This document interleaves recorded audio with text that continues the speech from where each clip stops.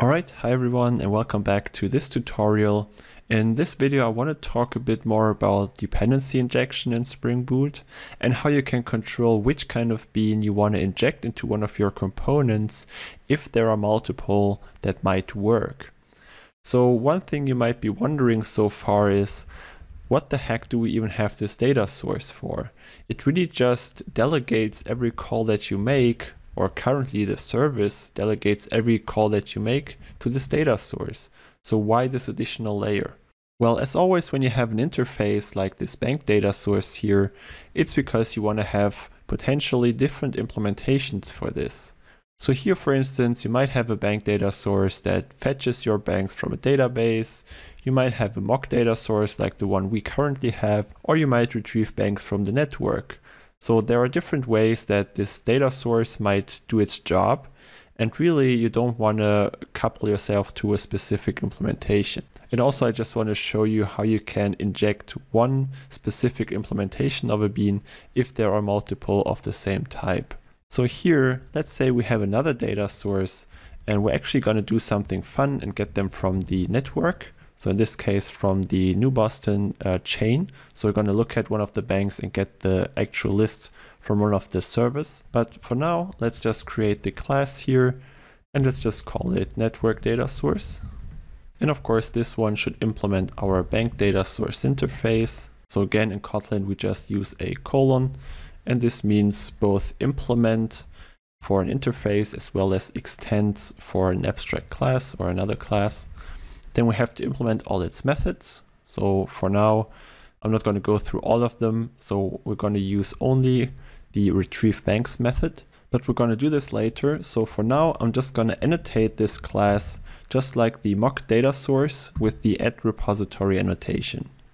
So now something interesting happens because we have two different implementations of this bank data source interface. And if you think back in our bank service, we're just telling Spring Boot to give us an implementation of this bank data source interface. So let's try to run our application and see what happens. Alright, so as you can see, the application is no longer able to start successfully. And that's not a surprise because Spring Boot doesn't know which of those two implementations you actually want to have here. So it's going to tell you there are two different implementations found, the mock bank data source and the network data source. And it also tells you that the bank service required a single bean, but two were found. And it even tells you what you might do to prevent this situation. So we can mark one of them as primary, so that would just then be the default one. So if you say nothing more and just say, give me an object of type bank data source, it would choose the one with the primary annotation. You can also allow the consumer, so in this case the bank service, to accept multiple beans, but we don't want this here. Or you can use the add qualifier annotation. And this is what we're going to do in this video. So I'm going to close this up for now. And now one way to solve this is we can go into our network data source, and on the repository annotation we can actually provide an argument here which then acts as the qualifier for this bean. So I'm going to say this is our network repository or a network data source, and then in the bank service I can now use the qualifier annotation just like Spring Boot suggested. And then in here, I'm going to again use this qualifier string to tell Spring Boot which kind of bank data source bean I'm interested in here. And for this one, I'm also going to disable the hints because the value is just not really a very useful hint. And then let's try to run our application again. And now it should fetch the network data source based on this qualifier here. So now if we check the startup, it now says again Tomcat started on port 9000 and the application started successfully. Alright, and we can also verify that it's actually using this data source now if you want. So by going to our application on port 9000 to API/banks, and then of course it will give us an internal server error just because the network data source doesn't actually implement any of its methods. So it's going to run into this to-do method and this will just throw an exception. And in fact, you can also see it down here. For now, I'm just going to stop this and close it down here. So now let's actually make this work by connecting to one of the banks in the New Boston chain and just retrieving the list of banks from there. So we're going to make a request to the network, and in fact we're going to call the endpoint that you saw in one of the first videos. If you recall, just very briefly, we looked at the newboston.com, and in this documentation here you can see there's the documentation for the banks endpoint of one of the banks. And so there you can retrieve the list of the actual banks in the network. So what we can do is we can take one of those banks, and in fact I'm going to use the one that's also currently recommended, let's say, for the network, and that's the one running on this IP address. So if I enter this into the browser and call the banks endpoint, you can see I get a list here of all the banks that it knows of, which are currently 7 different banks. And these are the actual banks in the New Boston network. So let's go ahead and make this exact request in our application and then retrieve those banks from here. And Spring Boot actually provides a very good capability for this kind of functionality because it's really common.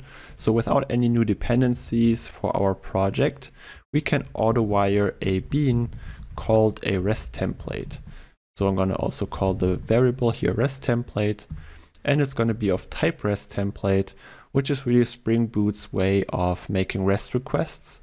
And that's really all we're doing here. So this endpoint here is really just another REST endpoint, just like the one that we're building with our app. And now we're calling this one. And this is quite easy thanks to this REST template. So in here, we now have a bean of this type.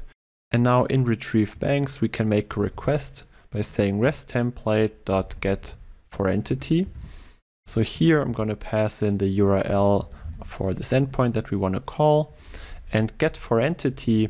The get really stands for making a get request, and for entity means you want to parse the response that you get into an object of some kind. So currently we don't really have a representation for the response that we get because it actually has this structure over here. So it's going to return an object which has account, next, previous, and then it has a collection of results or an array of results in JSON, and each of those has the data for each of the banks. So starting from here, we actually can use our bank entity, which will only take the fields that it knows of. So it's only going to take the account number from here. It's going to take the transaction fee and the trust. However, we still need to represent the entire structure, and so we're missing the results part here. And now to map this, I'm going to say this is called a bank list. And this will be a new DTO, so new data transfer object that we're going to use here. So for this, I'm going to go into our network package and create a new one called DTO, because we only need this one inside our or for our network data source. So it makes sense to put this into the scope. And so in here, I'm just going to create a new bank list. And so similar to our bank entity, this will be a simple data class. And it actually only has one field for us because we're only interested in the results. And we can parse this into a collection of our bank entities. And this way, Spring Boot, or rather Json, our serializer, will only take a look at the fields that we're looking for. So here, we're going to take the results, but it's basically just going to ignore the count, next, and previous because we're not interested in them, and it's only going to parse those. And of course, we have to use a collection of bank because this is in fact an array in JSON, and then it's going to automatically parse each of these objects into one of our bank entities. Now we will have to adjust something in our bank entity later on, but let's first take a look what happens if we do it just like this. All right, so let's first store this into a variable, and I'm going to call this one response.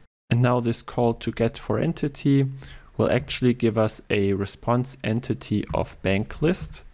And so with this one, we can say we want the response.body, if there is one. And if there is one, we want to take a look at the results. So this is Kotlin's way of handling nullable fields. This body object might be null. And if it is, this entire expression will also be null. But if it's not null, we have a safe access to its results field. And we can also again say if this entire thing is null, then we want to throw a new IO exception and just say could not fetch banks from the network. So something must have gone wrong, and otherwise we just want to return these results. So results now, if you take a look here, is actually of type, if it wants to show it, is of type collection of bank. And this is because we said we want to fetch a bank list. So our body here is of type bank list, question mark. This means it's nullable, it might be null. And so this is how we get our list of banks, and that's also what we want to return. We can get rid of this one now because it's already defined here. And then with this, let's go ahead, start up the application and just see what happens. All right, so down here it says we require a parameter in our network data source of type RestTemplate, and this one could not be found. So actually we have something that we have to do for this, and we can go into our application, our Spring Boot application for this, and just provide a bean of this type. So this is quite easy to do in Spring Boot. We can just call this function whatever we want. And there is a so-called RestTemplate builder. So builder. And this method is supposed to provide a REST template. And quite simply, if we just want to take the default configuration, we can just say builder.build, and that's going to give us a REST template. So this bean annotation really just means that Spring Boot is going to look at this method, and it's going to use that to provide beans of this type to any components that request it. So here again, it makes sense to say that you're not really calling this specifically, so you can remove the unused warning. And now if Spring Boot encounters the REST template that you want to auto wire in your network data source, it's going to see that there is a method that's annotated with @bean, and that provides a REST template, so it's going to take it from there. And so with this, we should be fine. So let's run our application again, and this time it should be aware of our bean here, and then inject the REST template. All right, it's starting up successfully. So now let's see what happens when we call our endpoint again. So on our port 9000/API/banks, well, we actually get an error that the URI is not absolute. So what we'll have to do in our network data source is this is not a proper URL, or it's not enough. So we also need to include the protocol. For this, it's just HTTP. And so let's restart our application here. And then let's go back into the browser, refresh, and we're actually getting an error here. So internal server error. When this occurs, there will be some stack trace usually in your Spring Boot logs. So here you can take a look and try to figure out what the problem is. I mentioned already we'll have to make a change to our bank entity here. And this is because Spring Boot, or rather Json, will look for JSON properties, JSON fields that have the same name as your class fields. So if we look into our bank entity here, we see that we have account number in camel case, trust and transaction fee in camel case. However, if we look at the actual endpoint here and what it gives us, it's an account number with underscore. We have default transaction fee also in snake case with the underscores, and trust. So what we should do here is we can use the JSON property annotation, and this is very common on DTOs, so data transfer objects, to specify the name of the JSON property that you want to parse here. So it's the account number. Then of course for trust, we don't necessarily need it, but just to be consistent with the other fields, and also to make sure that it really stays this way, even if we want to rename this internally in our class, we just add the annotation. Let me also get rid of the hints. And then this one is actually default transaction fee in the API. And so this way now our serializer knows how to handle these. So let's restart our application. And now the entire structure should match the JSON response. So it's going to try to parse everything into a bank list. So it's going to look for a field called results. and it's going to try to parse the results array from JSON into a collection of bank. And then inside the bank, it's now going to look at the JSON properties, and it's going to parse the fields with the same names.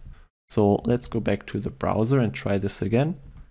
And this time we can see we get the actual data from the network, from the actual New Boston chain. So from this specific bank, in fact, and we get the exact same data that we have here. Of course, just a subset of it because we just took those 3 fields from it. But this is how you can make requests using the Spring Boot REST template.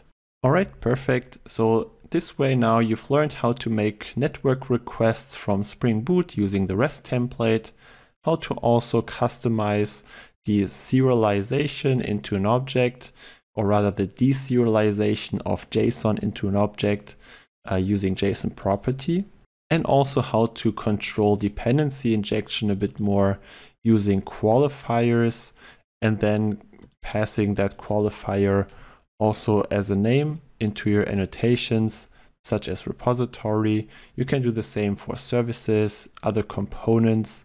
So if you have here the service annotation component or whatever, you can always pass this kind of qualifier to them.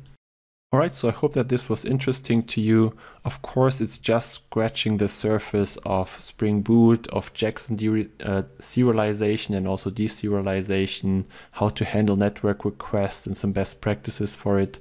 But I still hope you learned something from it. And if you did, please leave a like below. Again, take a look at the links in the description if you want to learn more from me or from my other resources. And then I will see you again in the next video for a little recap and conclusion.